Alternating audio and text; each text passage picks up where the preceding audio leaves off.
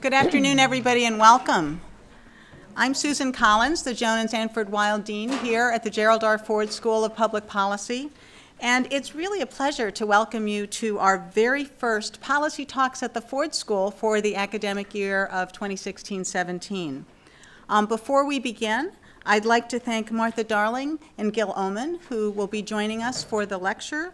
Their generous support has been very helpful to us, and so we're thankful for that. I'm particularly pleased to be welcoming a Fordie back home. Annie Maxwell, who I'll introduce in a moment, will be our speaker, and we're just delighted to have you back with us.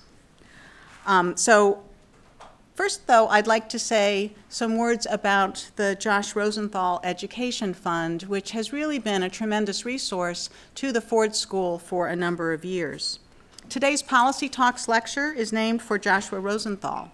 Josh was a graduate of the University of Michigan who spent his senior year at the Ford School before going on to earn a master's degree in public policy from Princeton. Josh was also truly passionate about world affairs. He worked in the field of international finance, and he died in the attacks on September 11th, 2001, 15 years ago, and it still feels so recent, I think, so there to so many of us. Josh's mother, Marilyn Rosenthal, was a longtime Michigan faculty member, and she wanted to honor her son and his optimism about the world, so she and a number of others established the Josh Rosenthal Education Fund, which enables the Ford School to encourage new and deeper understandings of important international issues. Josh's aunt, Harriet Berg, is here in the audience today with a number of her guests. Thank you so much for joining us. We're really pleased to see you.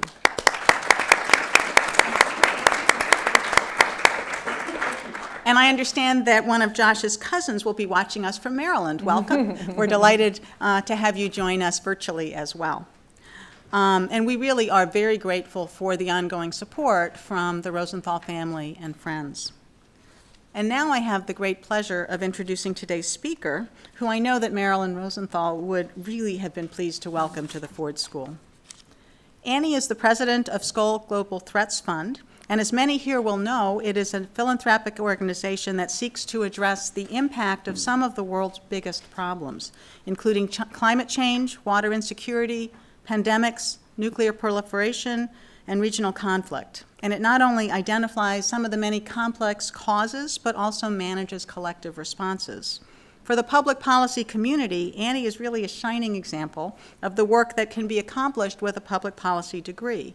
While she was an MPP student at the Ford School, and, I might add, captain of the university's Division I volleyball team, Annie launched her NGO career through an internship with the Bill and Melinda Gates Foundation.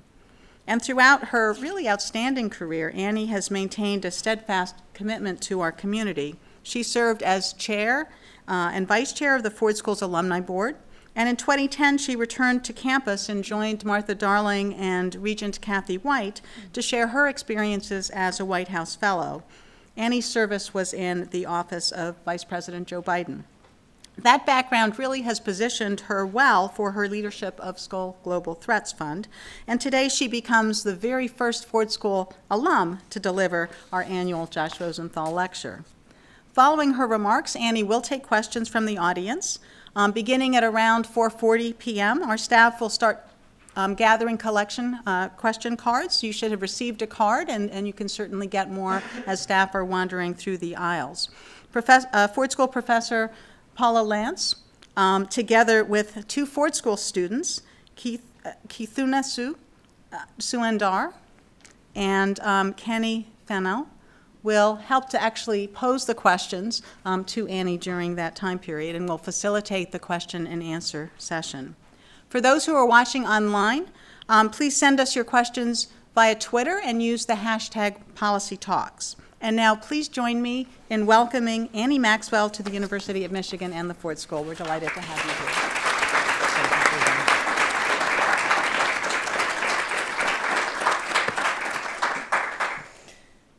Thank you for the kind introduction, Dean Collins. I'm honored to be here today to present this lecture in memory of Josh Rosenthal and share his family's commitment to deepening our understanding of international affairs. It takes incredible strength to start a dialogue in a time of pain.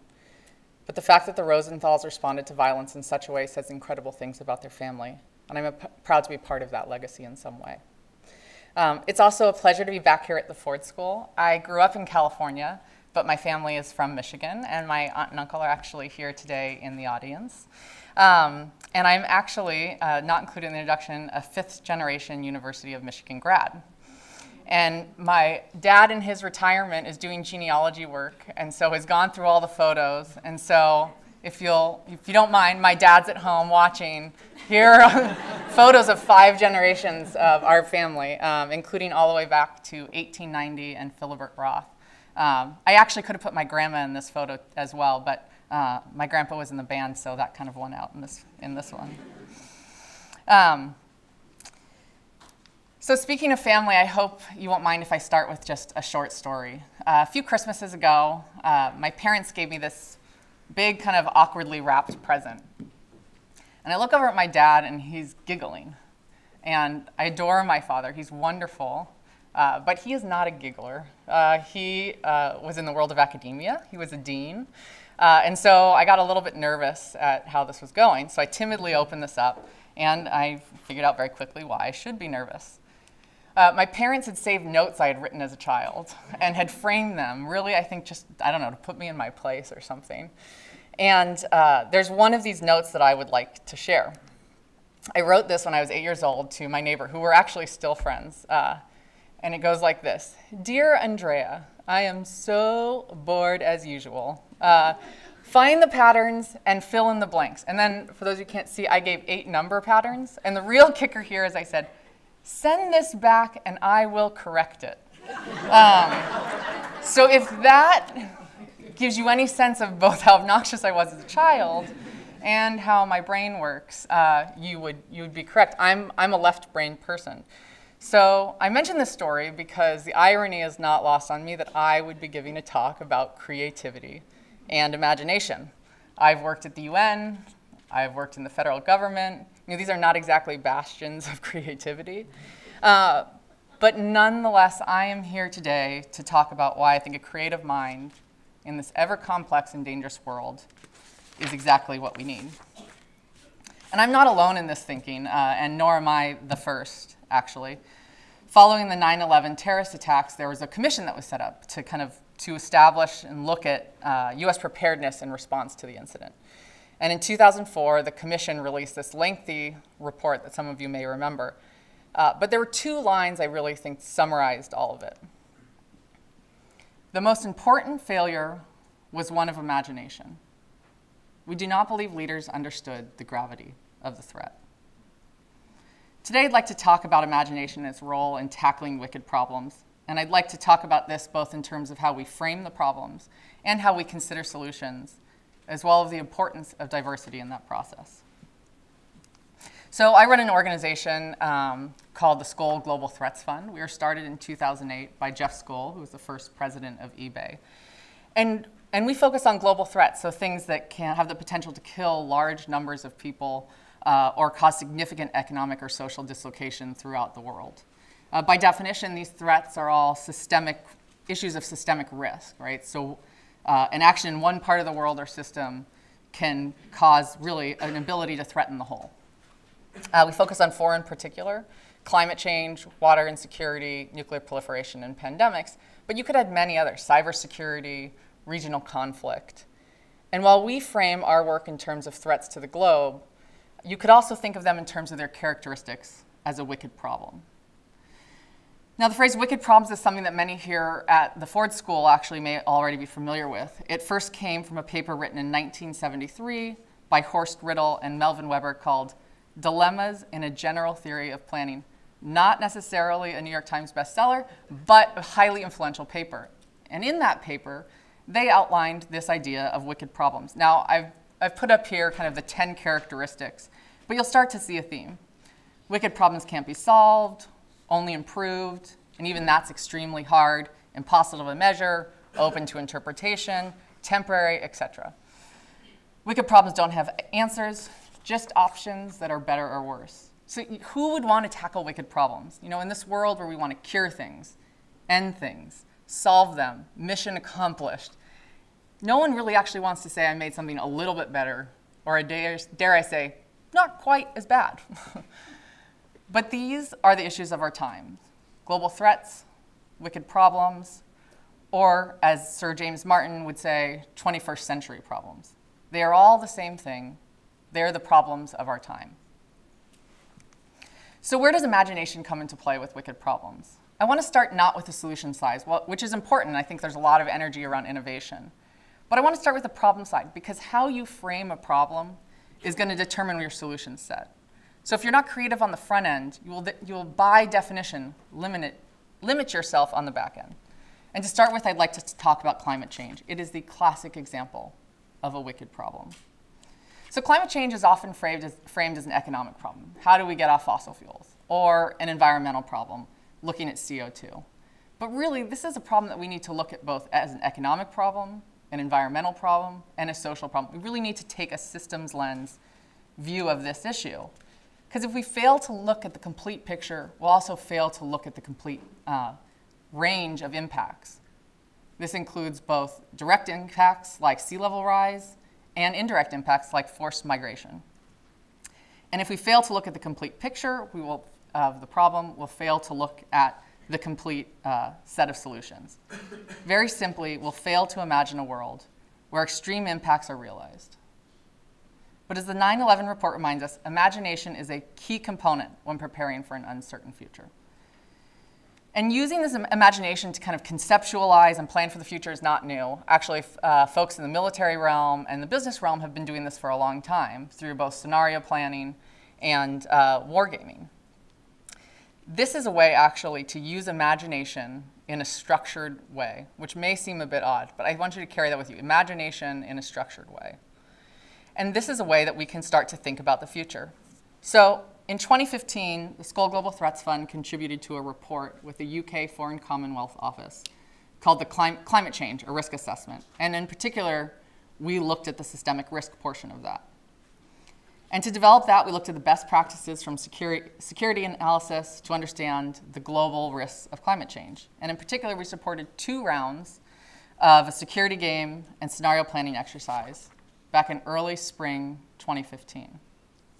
And through so basically what you do is you take a bunch of excerpts, you put them in a room, we're talking about former generals, diplomats, climate scientists, and we'd ask them to look at the world through various decades and corresponding degrees in temperature change, and to play that out. I mean, it's, for anyone who's ever played the game Risk, I mean, you literally have like a board game in front, but underlying all this, unlike the game of Risk, are climate models about actually what type of temperature regime. So it's based in data. This is the structured part of it. But then we do ask people to use their imagination and use gaming to think through what the future looks like.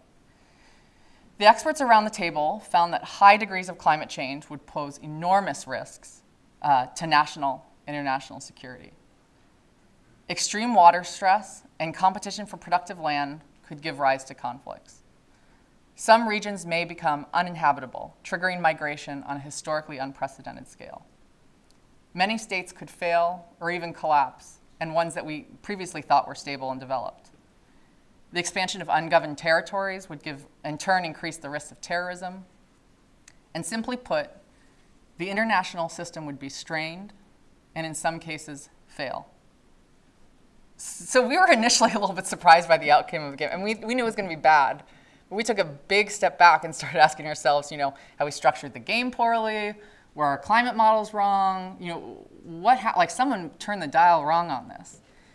However, months later, these scenarios hit much closer to home, and unfortunately required much less imagination to seem plausible. And instead of several decades into the future, we are seeing these events unfold far sooner than envisioned. As we all know, in the summer and fall of 2015, Europe saw a huge wave of migration. And this photo is from the Budapest train station. Folks may remember there was a 2-day strike. They kept people camped out. And finally, when they did open the doors to the train, it was pure chaos. This photo here is from Reuters. But there's an AP photo that particularly hit me hard. This photo was actually of a Czech police officer taking a pen and writing numbers on the refugees. This was before they took those refugees, put them on a train, told them they were going to safety in a neighboring country, and instead sent them to a camp. The echoes of the past in World War II were hard to miss. The Czechs quickly apologized, but the image was set. While these are not climate refugees, academics, journalists, politicians have increasingly drawn attention to the role that long-term drought has played in Syria and the refugee crisis there. A report titled The Arab Spring and Climate Change, published by our grantee, the Center for Climate Security, helped bring attention to the connections, recognizing that climate change is one element in a complex set of variables at play.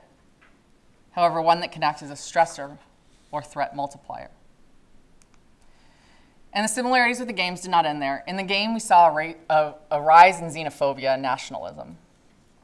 And now looking what's happened in the UK with Brexit, it's a sharp reminder of just how fragile and truly delicate this world is that we live in.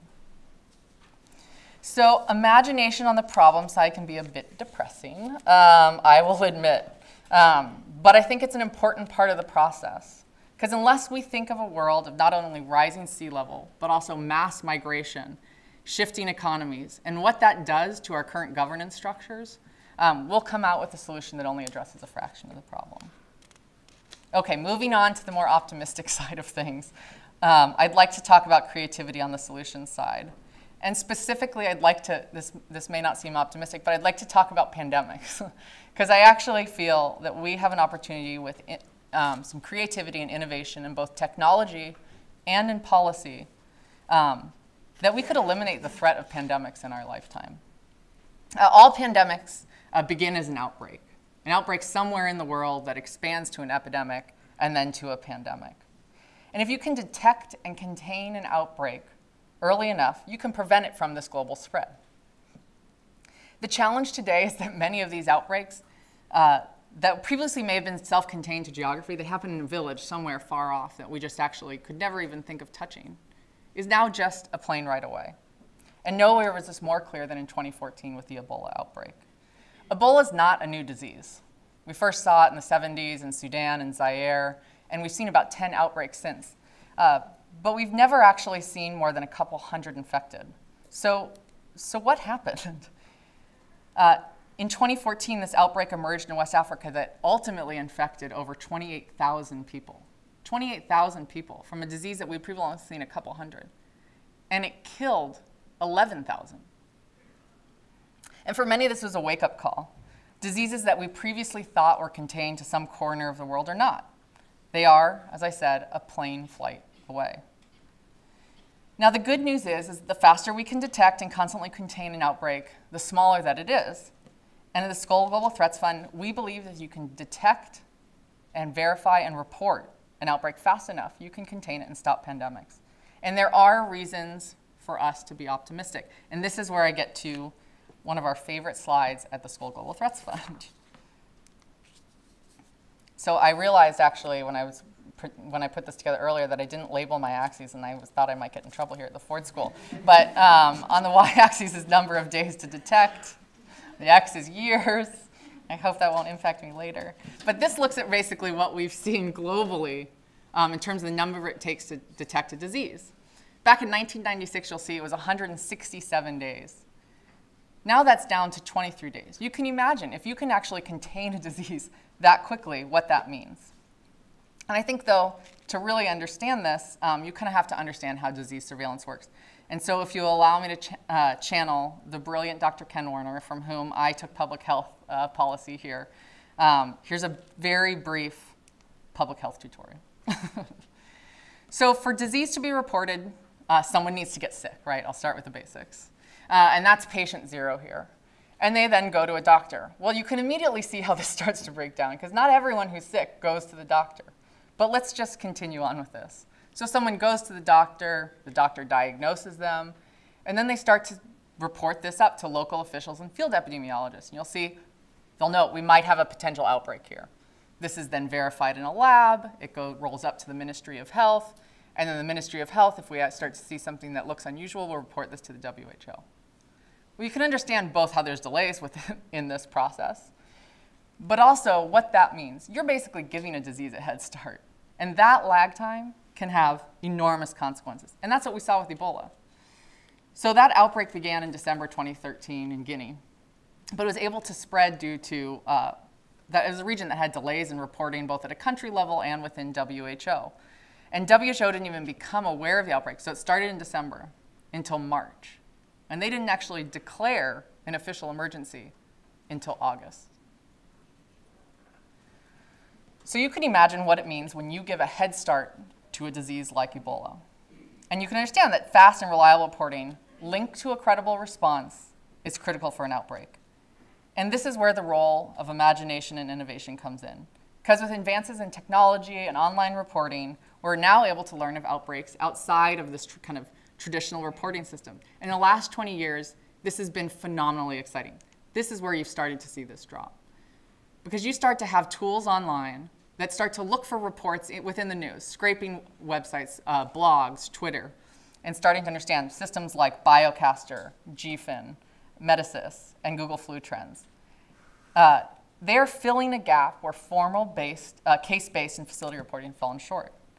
And these systems really came into their own in 2003 with SARS. Because many may not realize, but the first public description of the SARS outbreak, the very first public description, didn't actually come from the government. It came from ProMed, an online source. And the fact that it was an informal online reporting system, not the traditional systems, was historic. And this innovation and creativity on the technology side is most important because of the pressure it's put on the policy world. Example of SARS and ProMed actually showed WHO that they might need to be listening. So in 2005, WHO made revisions to the international health regulations and transformed global surveillance in many ways, including explicitly allowing the use of informal reporting systems for outbreak detection reporting. Now, this may seem small and bureaucratic, right? It's a small change in the international health regulations. And when I actually told one of my work colleagues that I was going to talk about the IHR in a talk on creativity, yeah, she did exactly what you started laughing at me, was like, IHR is not creative. But what that change in regulation did is it took these things that were on the side that were innovations and were interesting and took them from being niche to relevant in reporting to governments. So where are we today now that in this new world of IHR? What's the latest on the front? Well, it's exciting, and to demonstrate this, I'd like to tell a story of how we're building on what was considered digital disease detection, all of this online scraping and looking at news sources, to what we call participatory surveillance. And the idea of participatory surveillance is pretty simple. It's the idea of, like, this is what we're worried about, this big lag time from patient zero to Ministry of Health knowing about them. You know, could we increase that if we actually just, I don't know, asked someone if they were sick? Or if you consider that the majority of things that we're worried about are zoonotic in nature, right? They're jumping from animals to human. Why don't we ask people if their animals are sick? Well, this is exactly the challenge that our colleagues in Thailand have been wrestling with the past few years. As many of you may know, in 2004, Thailand and Vietnam were hit hard by an avian flu outbreak. And that killed more than 50 people, sickened hundreds more, and resulted in $1.7 billion in loss. I think it's important to realize that we often look at just the death toll, but it killed 50 people. But $1.7 billion in loss for countries like Thailand and Vietnam is huge. And a research team at Chiang Mai University started looking into this outbreak and understanding how could we prevent this again. They realized that we need to be able to detect an outbreak early, and we need to be able to respond. And it turns out Thailand doesn't have the capabilities to do either of those things, and they're not alone. So, the task of this was really daunting, particularly on the animal health side. Almost half of Thai residents rely on backyard animal production for their livelihood. And then many millions of animals living outside the formal agriculture system. So you think about where you get your meat here today in the US, right? So it tends to be from big, people sometimes call it factory farming or industrial or kind of large complexes. And so if there's an outbreak within those, it's pretty easy actually to shut it down. And you see this actually when we have small outbreaks of things, right? They can quickly control the supply chain. But when you have millions of animals outside of the agricultural system, it's very difficult. And the researchers found that very few of these farmers had knowledge of avian flu or other zoonotic diseases. So diseases, again, that jump from animals to humans. And despite the recent pandemics, many were still consuming or selling chickens, cows, or other animals that had died of unknown causes. And those who buried carcasses had no idea actually how to do proper burial and take the necessary precautions. In the rare event that a farmer reported an illness, government didn't respond. So no incentive to do so. Basically, this is a community on the front lines of a potential pandemic. The lead researcher, Dr. Lertlock, former dean of Chiang Mai University's veterinary medicine program, he believed that Thailand needed a new type of disease surveillance network, one that made spotting and reporting of animals easy to do and routine, and that encouraged and empowered local citizens to do it. So Global Threats partnered with Chiang Mai University to see if there's a way to creatively tackle this problem. So what happened is that we actually launched what we call an EpiHack. And if you don't know what that is, that's okay, because we made it up. This is the idea of an epidemiology hackathon. This is why we shortened it to EpiHack. It's too hard to say. And what we did is we put a whole bunch of the smartest people in the room from this community, right? So this is programmers, veterinarians, doctors, anthropologists. The big thing was having local engineers and coders, actually, who could work on this. And we gave them the task. And after a couple days, they came forward with a few prototypes. And in July of 2014, we created and operationalized one of those systems, now dubbed Participatory One Health Disease Detection, the acronym being PODD. But the Thai call it PADD, which is Thai for look closely and you will see. I think it's a much more poetic version of the New Yorkers, if you see something, say something. The reporting system itself was actually designed to be simple and intuitive. That was a huge part of this. Volunteers would report potential animal disease or environmental hazards through a photo. So they have this phone. We actually had to give phones to many of them and train them. And they basically, I chose the least offensive photo I could find. This is a dead duck. So they take a photo, and then, or if they can't take it for some reason, they can select from a gallery, and it runs them through a series of questions. What do you see? How descriptors of that, also GPS location of where this is happening. And it was really important that this was simple. And the fact that actually 89% of the volunteers could use this agilely after one training, 89%, which is incredible when you think that 50% of them had never had a mobile phone before. I apologize to my parents at home, but I don't know if they're that good at using their iPhone, actually. So PODD launched in 2015 and had initially trained 300 local volunteers. And that's now grown in less than 2 years to 4,600. Within the first few months, volunteers were reporting more animal disease cases in Chiang Mai than Thailand had done for the entire year. That actually included 36 incidents of dangerous zoonotic disease. So these are the exact things that we're worried about. They found 36 of them in less than 2 years. And one community member actually reported foot and mouth disease. So he had a cow he knew was sick, and previously probably wouldn't have reported this, right? No one's going to come. Took a photo, sent it in. They came, they figured out as a community what to do with this, corralled the cattle, and were able to kind of manage the spread of this disease. So the economic department actually at Chiang Mai University then did a study on this. And this is, I think, also where kind of having an academic partner is important.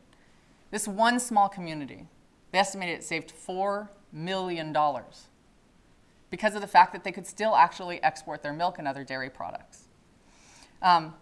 The incredible story of PODD and the community of Chiang Mai, for me, has three very big lessons on this front. First is the role technology very obviously can play in enabling creative thinking. And you'll notice that this talk is actually about imagination and creativity and not about innovation, which is odd because I come from a place obsessed with innovation. Silicon Valley and philanthropy, you can't get out of a single cocktail party without someone throwing that around. And innovation is an important part, but is, and I looked this up in the dictionary, it's the act or process of introducing new ideas, devices, or methods. It's the act or process of introducing them. And creativity and imagination is the act or process of thinking of these new ideas. Put more simply, innovation is about implementation, and creativity is the front end of that process. And what technology does, I think, is it shortens the time from dreaming something up and being able to make it happen. And then once you're able to make it happen, what that does in turn is it opens up and expands the realm of possibility of what you can do. One of the big unlocks of this wasn't an app. I mean, let's be honest. An app is actually not that interesting. Being able to take a photo and fill out some questions, I'm sure there's some 16-year-olds who could do that during the time of this lecture, right? It's not that interesting. The innovation here and what technology allowed was it allowed for community members to start reporting. That is not something that anyone believed in. The idea that a farmer out in the hills with his sick cow could now be part of this formal reporting system was truly incredible. And that only could happen because we had technology to play that out and for it to become believable. That actually allowed people to reimagine what this system could look like. Second is the important role of policy. Without responsiveness and openness on the policy front, as I mentioned before, these innovations would really just be a sideshow. The government would have had very little incentive to listen to them. But what WHO did with international health regulations is made these relevant and encouraged people to start thinking of doing new things in their community. This is particularly true that we did a series of interviews as part of kind of the evaluation of this. And there was one volunteer in this remote mountain village when asked about kind of how this is relevant to life. All he said was, and I love this, well, I can just take a photo and get a very rapid response. Like, this was the dumbest thing in the world that we would ask this. He's like, of course this makes sense to him. This wasn't complex. It wasn't difficult for her to engage. He's like, yeah, I take a photo and people come. That, I think, is incredibly important. And that only happens if you have the government engagement on this. So the technology is important, but it's only relevant if it's linked to this credible response. Former Secretary Madeleine Albright has been spending some time out in California, and during one of her tours of the valley, she picked up this phrase, and I steal it here. These days, people are talking to their governments using 21st century technology. Will governments listen on 20th century technology and respond with 19th century policies? I would make one tweak to this. I don't think this is a problem just of government. I think this is a problem of all of our institutions. And we have a real opportunity to be creative how technology allows people to engage with institutions, for sure. But just as important for how institutions then listen, how they then act, and how they fundamentally govern. The third part of this that I actually really take away from PodED is what it teaches us through the process of an EpiHack. This kind of crazy room that you walked into for 3 days that went all night. If anyone's ever been to like a hackathon, it was like that, but in Thai with this crazy group of like passionate veterinarians. And in the room we had veterinarians, physicians, environmental health specialists, technologists, economists, anthropologists, engineers, local government, and a few foundation folks as well. And this group working together on a specific task intensely for a few days brought a whole wealth of creativity that only could allow if you had these people in the same room and built that level of trust. And that leads me to the final piece of my talk, and that's the role of diversity in the creative process. You know, if I'd been asked to give this speech a few years ago, it would have been pretty similar, though I probably would have focused mostly on the technology side. I'm a big believer in what's happening in technology. What big data, mobile technology, machine learning, artificial intelligence. I mean, these are game changers in terms of the tools that we have on hand to address these challenges. And I'm still a big believer in that. Technology allows us to iterate solutions at a speed unheard of before. And speed is really important when you're actually trying to iterate and get to a great solution. And it allows to scale at a fraction of the cost. But at the end of the day, information technology it's a product or it's a platform. And those things are agnostic to the process. If you have a narrow definition of the problem and a narrow view of the users, you'll get just that. You will get a narrow product. The process, I believe, is critical to make sure that we are engaging our collective imagination, creativity, and ultimately intelligence. The end product will only be as good as those engaged in the process. Peter Thiel, who's the co-founder and former CEO of PayPal, also known now for taking down Gawker, bemoaning what he saw as dwindling innovation in Silicon Valley, famously said, "We wanted flying cars, instead we got 140 characters," taking a stab at Twitter. Well, forget flying cars. I want clean energy at scale. I want the ability to actually be able to detect disease and respond to it in the far corners of the world. And I want a way to manage and plan around risk in our ever-changing climate. And I want it not just for the wealthiest, but for the world's most vulnerable as well. And that's not going to happen unless we have people in the room who can know and speak to these issues. I'm blessed to have gone to an elite institution like the University of Michigan. And since then, I've been privileged to be part of this country's elite. I believe that's given me a unique perspective on our world's problems. I've had the chance to speak to the foremost experts on these issues, climate scientists, epidemiologists. I've met with companies that are developing this world-changing technology. I've worked at the highest level of government. And the seeds of this privilege were planted generations ago. I started with a photo of my family because I think it's important to recognize this privilege and what's it afforded me. But it's this exact privilege that also limits me. I'm very proud of the fact that I was an undergraduate at Michigan in the late 90s during the affirmative action cases.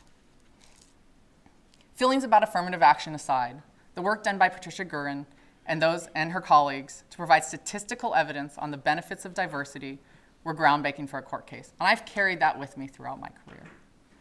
When we talk about wicked problems, when we talk about the issues of our day and the need to expand our idea of the possible, this will require diverse perspectives at the table.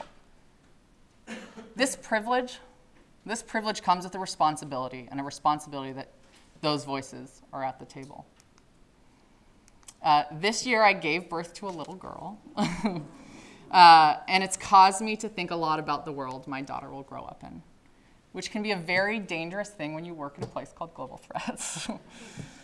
And while I deeply worry that she'll feel the impacts of climate change and about infectious disease, I worry just as much that she will be protected from the harshest impacts of these threats, while many others will not. I worry that this little girl will grow up in a walled garden. The fact that she's American, comes from 5 generations of college graduates, is white, was raised in a neighborhood where she'll likely get a good education and go to the doctor when she was sick, that all these things mean that she'll be okay. And the vast majority of the world, merely by chance of where they're born, will not. We're dangerously close to that existence if we don't meaningfully engage a wide range of thinkers to help navigate these wicked problems, to define the problem and dream of possible solutions. And that's why it's a privilege to be here today at the University of Michigan, as this is both the training ground for so many who are going to tackle these wicked problems, and where much of the fundamental research and teachings on these issues will come from. My hope is that my talk today will help expand how we teach, think, talk, and engage on these wicked problems. And most importantly, who we invite to the table to frame and address these problems. Thank you, and go Blue.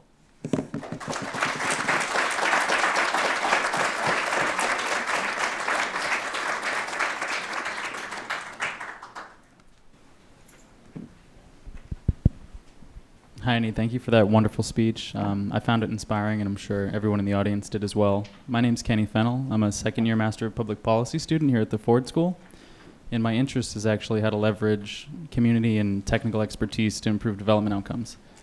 So I especially appreciated your talk. And I'm joined here by a fellow BA student. Hi, I equally enjoyed your talk, and there were a lot of provocative and thoughtful things that you mentioned. My name is Kirtana, and I'm a BA senior here at the Ford School with interests in regional conflict and economic development and how technology can help within that and how within how nations are building these days. So the first question we have comes from the audience, and it's, what global threat do you perceive to be the most wicked? Thank you. So the first question is, what global threat do you perceive to be the most wicked? Oh. The most wicked. I can tell you what I'm most scared of. And actually, they might be the same thing. I think the most imminent threat for us right now is pandemics. I'm looking at my colleague in health policy. It is the ticking time bomb. But I think the thing that is probably the most wicked is climate change. The number of kind of interdependencies within the issue is huge. And one of the things with actually a wicked problem, right, is that as soon as you intervene, you have therefore affected the problem. You are part of the experiment of the issue.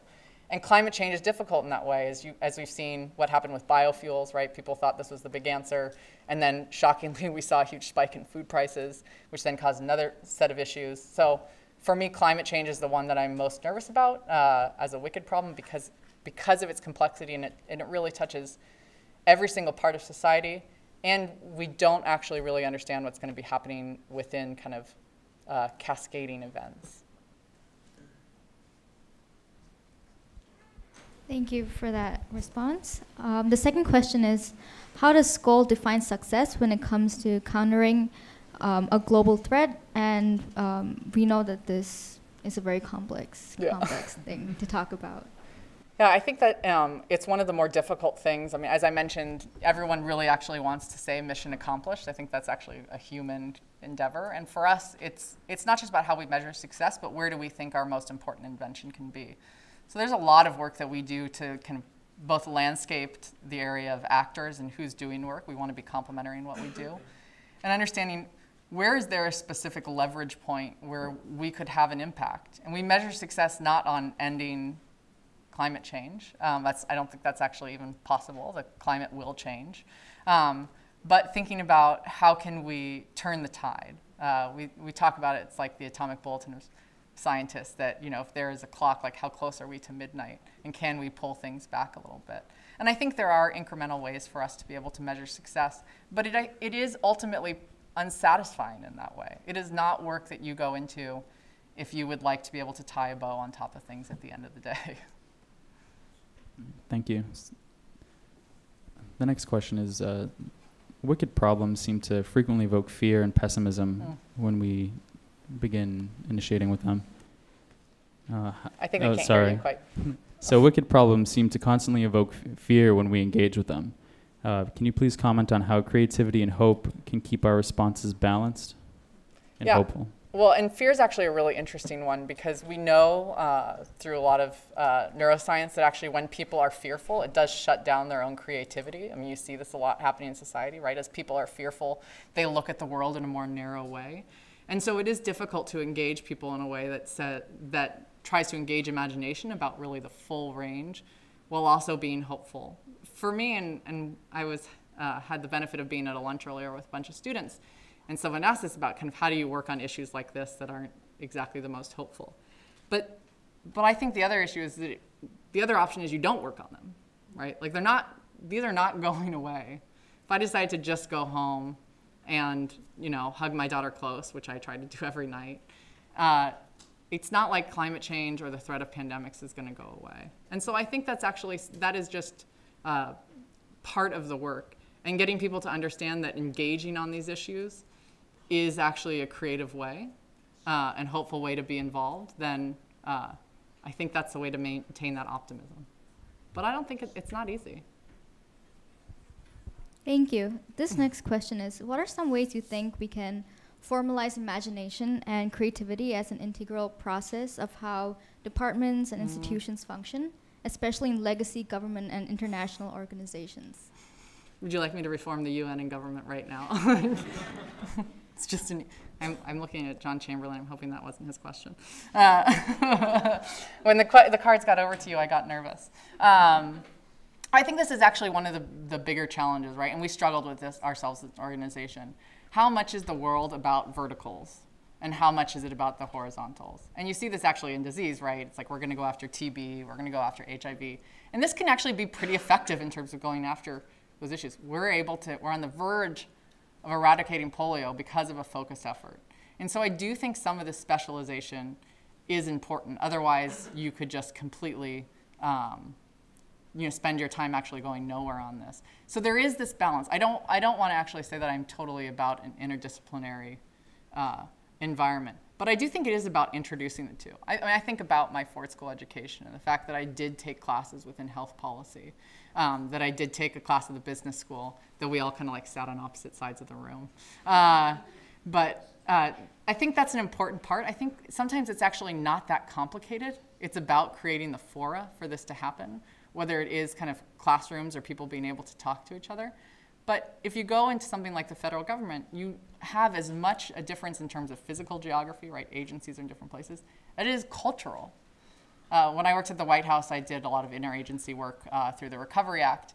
And I could literally get something from an agency, and without actually, you could, black out all the words. I could tell you probably what agency it was from without actually reading the words, just by how it was written, just by kind of the language that they use. I mean, you walk into USDA, and it is very different from walking into HUD. And so much of this for me actually is about cultural competency as it is about institutional structure, because I don't think there's one single right way to do it. And I also think that as soon as you get it right, the world's going to change. That's the problem. So how do you create the flexibility in thinking? How do you create the flexibility in kind of planning for that interaction to be able to happen, I think is the important part. I don't think that you're going to get, I'm a believer in institutions. I think they're an important part, but I think there has to have that flexibility to them.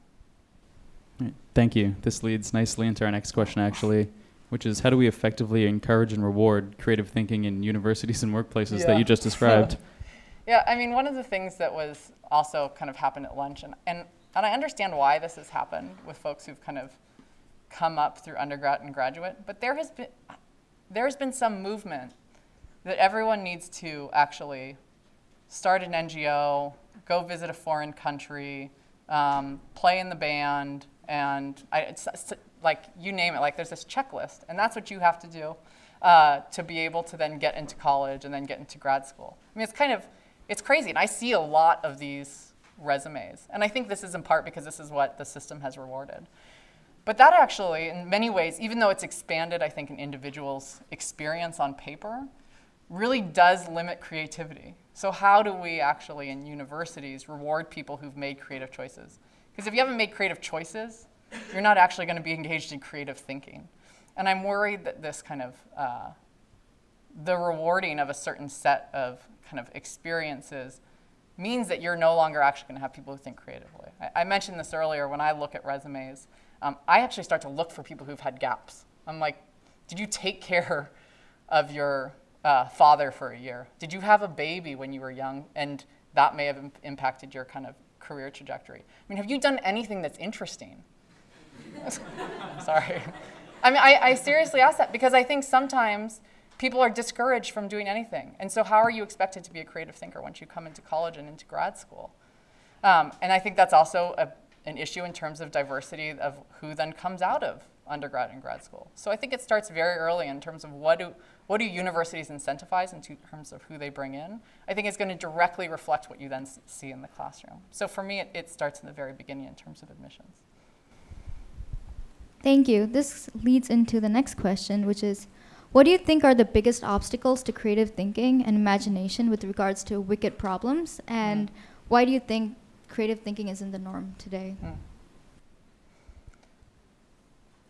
I think a lot actually about this has to do with life experience. So this is a big reason why I talked about the diversity aspect of this, right? So I can push my boundaries. I mean, I'm, again, left-brain thinker, but I can definitely be able, given an exercise, go into a room, how do you, this is a classic one, right? Give your belt, how many things can you do with a belt, right? And some people will like come up with 3, and they'll like a headband, you can wear it as a belt, or you can, use it as a jump rope. And other people will come up with like 50, right? So there's people who are just naturally kind of imaginative in their own way. The problem is the person who thinks of 50 also needs to talk to the person who has 3. And the reason that some person thinks of 50 is because they've maybe actually been in a place where they've had to use a belt for different things. And so how do we actually then encourage those types of conversations is something that I think is really lacking. It's not just about, and this is, I think, something that often gets mixed. It's not just about having diversity, right? Like, that's, again, I think, that's a very simplistic way to look at it. But it's how do you actually have a meaningful engagement around that? How do you give an opportunity for people to authentically show up in the workplace? For them to authentically show up in the classroom, be able to talk about their experience and their perspective that may be outside of the norm. I think it's very uncomfortable for people, particularly if you happen to have the viewpoint that is outside of the norm. It's the exact viewpoint that needs to be heard.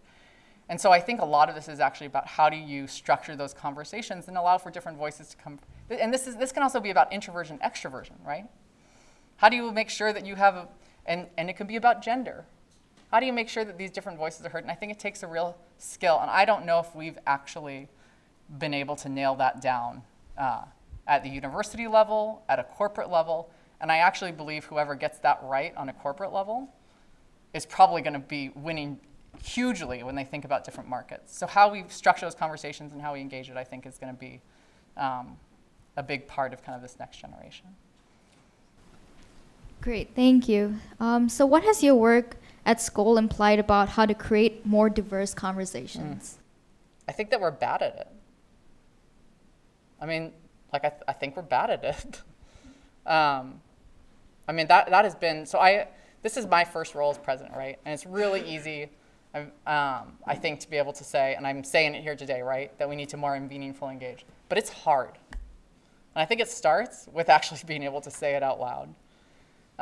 We try to do it in our grant making, which I actually think is easier. So I think on the pandemic side, we work definitely with local ownership. The Chiang Mai grant started with having people in the room who are going to be owning this. It's local programmers. We're not bringing people out from Silicon Valley to actually code this app, right? So there is that local ownership, and that's a critical part of our work. But I think on the talent pipeline also within the foundation, so who do we have under our own roof? I think we're okay at it. And I'm really conscious of this. And that's what makes me nervous, actually, which is why this is kind of my hobby horse these days. Because I feel like if we're okay with it, and I'm not exactly like newsflash your normal looking foundation head, right? I'm a little bit younger and a little bit female for the role.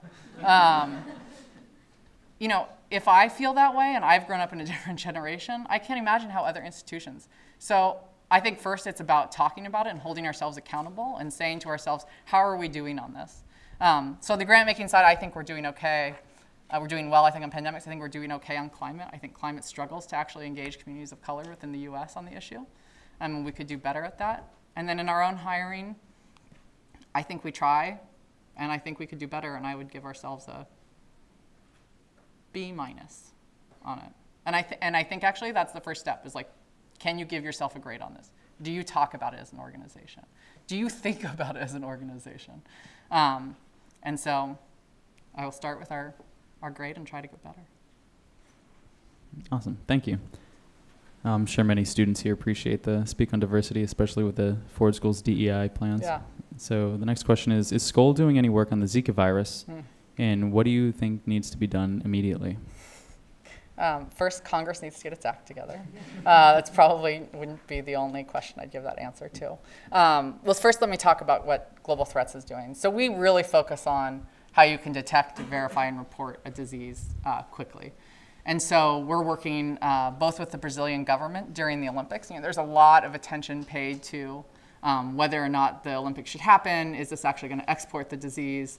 A lot of the epidemiological models said, no, it's wintertime, the risk is very low, and the games went on. But one of the things we did is help develop a tool with Brazilian developers and with the Ministry of Health in Brazil called Guardians of Health that allowed everyone who came to the games to be able to report. So every day, you get the opportunity to say, how are you feeling? Do you have a fever, a rash, all the various different symptoms.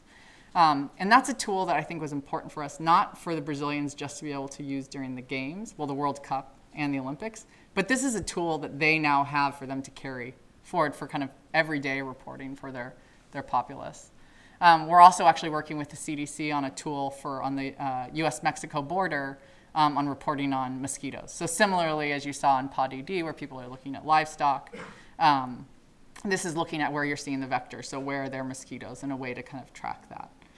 But unfortunately, we're actually at the place where we know Zika is happening. We know it's spreading.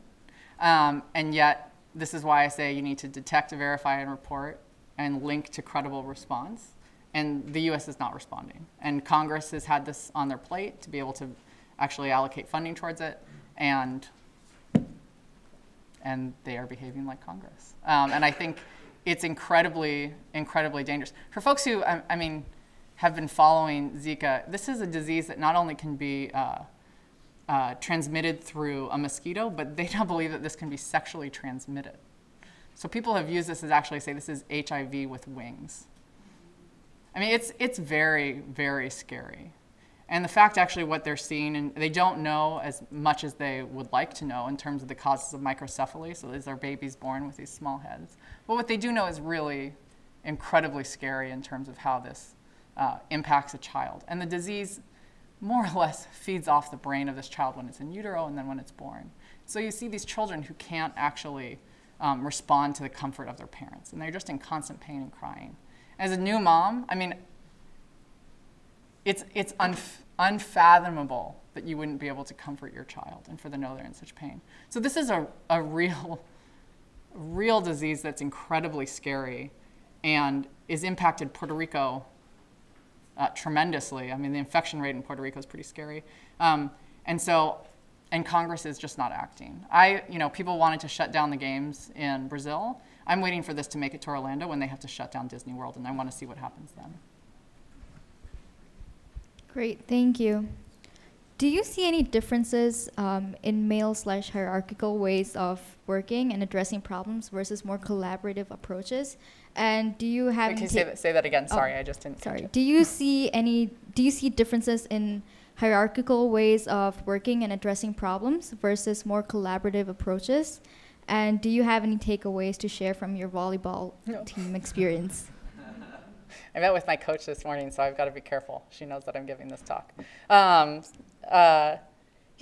I think there's a time and a place for everything, right? So I don't want to give the impression that, like, I'm the speaker from California and I think we should all hold hands and be collaborative. Like, I don't actually think that's the answer in a lot of ways. I used to work in emergency response, and God bless hierarchy during those times.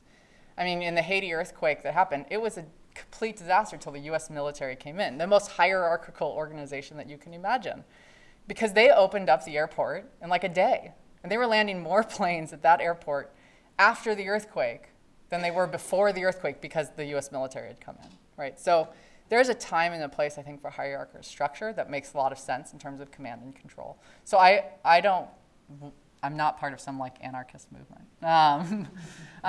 That said, I think that there's also, even within the most hierarchical structure, you can have collaborative thinking.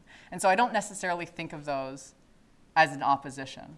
I think you can have a hierarchical system and you can have a flat structure. And I think collaboration can happen within both of those. And I think it should. I think that there actually needs to be some creative thinking in some of our most hierarchical structures, and I think that's okay. So I'd push back a little bit that those are actually opposites of each other. The next question for you, who has thought creatively and effectively about the peace process? Is there anybody that comes to mind? About the peace process? Yes. Yeah. I forgot to answer the volleyball. I'll come back to that. I have nothing about volleyball for the peace process, though, unfortunately.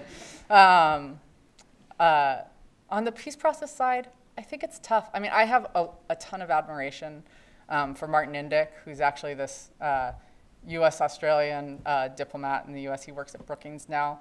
But I think it's as much about patience and about willingness to listen within a peace process as it is about creativity. I mean, I think creativity is part of that, but I think you have to actually have the patience to be able to be at the table for as long as you want. I mean, I mentioned Martin Indyk because he had once said that if you work in the Middle East long enough, it'll break your heart several times. And I think it's true. And I think that you have to be someone who has the patience to have your heart broken and still be willing to come to the table and to think creatively with people about how to move forward. So maybe patience is part of that collaborative process that I should also add into there. And if you'd like to follow up with the volleyball question, oh yeah, I can't think of anything right now. I'll come back to it. Okay. Okay, so how do your exercises in developing imagination concerning wicked problems take into account normative dimensions of a problem that are in tension with one another? Okay, you'll have to repeat that again slowly for me. Sure. So basically, how do your exercises in developing imagination with regards to wicked problems take into account various dimensions of a problem that are in tension with one another? Got it, yeah. The normative. Yeah. Yes. Now I feel like I'm defending my dissertation of sorts. I don't know if I have an answer to that. I wish that I did. I think it's one of the big challenges, right? I think if this were easy, right, if it was just about like letting a bunch of people who are different into a room together and let them think long and creatively enough, and we'd have answers to these things. I think it's a really important part of the process for the reasons that I mentioned today, but I don't think it's the only one. The one thing I will mention that it doesn't quite get to this, but that I think is about the creative process that I think it's important to bring up, is that people process in different ways. And so the idea that you could have people all around and like we're all going to brainstorm and put things on a board is going to work really well for some people. And it's going to work really terrible for others. Not everything has to be a group process, right? Some people need to go and sit in the corner and think for a long time. And I think how do we also allow for that? And that I think is particularly relevant kind of for a university setting, a corporate setting, government, all of that. And so that diversity of also process is something that I think is really important, because I often think when you talk actually about hierarchy, where you talk about kind of the norms within different cultures, there is a huge bias towards speaking first and speaking loudly. And that works for a certain percentage of the population. But that's actually not the majority of the population. So that didn't answer your question. I'm sorry for whoever asked about normative problems. Thank you. The next question, it says, there's a movement to make universities more productive by measuring outcomes, outcomes such as graduation rates, post-college employment, student loan repayment, etc. Does this improve universities or will it hurt them? And more generally, does this outcome-based evaluation hinder creativity or does it help it? I mean, I think it depends why you're going to college, right? So a lot of people go to college to get a job. So the idea that you would measure, you know, people's employment afterwards is, I think, okay. I think the challenge is are we redefining actually what a university means, right? Is this about you being a productive member of society? Is this about you contributing to the biggest issues of the day? What is the promise that we're making to students? And then are we measuring against that promise? And that, for me, I think has been the biggest disconnect. Maybe not at a university like Michigan, but you've seen actually a rise of academic institutions, which is actually where a lot of Americans go. It's not to state-based college. It may be to a private university, maybe to an online university. And for me, I think it's really important that do we line up what we're promising with an education with what we measure? Because that ultimately, if people come to university to get a job, I think it's okay to measure on a job. But I think that people actually may come for very different reasons. But that, for me, is about what is that social contract that we have with university students these days. Okay, thank you. So this leads into how did the Ford School or the University of Michigan experience prepare you for the real world, especially a real world filled with threats? Oh, yeah. Well, it wasn't a very threat-filled place here at the Ford School, which is a good thing. No, I joke. I mean, I don't know how many are there any Ford School students actually in the audience? Yeah. Like, how many memos do you think you've written at the Ford School? Like hundreds? Yeah. I mean, that was, I think, it seems like a small thing, but the ability to actually take an issue, critically think about it, take it apart, and then be able to write about it is something that is just, I use every single day in the work world. And the one thing that I like to joke is that, you know, you often get these assignments like write a memo to the president, write a memo to so-and-so. So when I worked in the White House, the first time someone said, write a memo to the president, I was so excited. I was like, oh my gosh, the president might actually read this. Not that, you know, John Chamberlain is not a good, you know, proxy for the president. But that was actually, I mean, I think that critical thinking, learning actually how to think, definitely comes into play daily, but definitely did when I worked at the White House. All right, thank you. This has been an excellent conversation, but this is actually the last question.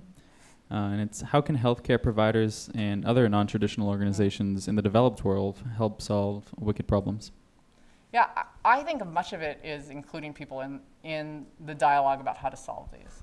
So again, to kind of go back to this Chiang Mai example, it really was about having the veterinarians, the doctors, and community members in the room. You know, we've seen this kind of big push to have community health workers a lot in sub-Saharan Africa, but also exists within Southeast Asia. And a lot of the dialogue, I think, in the past has been, you know, do we pay people or not? Which I think is a really good conversation to have. And I think we've mostly resolved these days that we should pay people for the job that they're doing. I don't think that's that controversial. But I don't know how much we actually engage community health workers in the conversation about what's happening in their communities. And I think NGOs actually, foreign NGOs and aid has not done a great job at this in the past. The big push has been how do we get people on the front line? But now that people are on the front line, what does that actually mean and where is that feedback loop? It's probably not true just in other countries, but I think that's particularly true when we're dealing with some really challenging issues on the ground, when it's health and development all wrapped up. So how do we start to, we've had this massive mobilization, and how do we then incorporate that feedback loop into things? Excellent. Thank you very much. Thank you.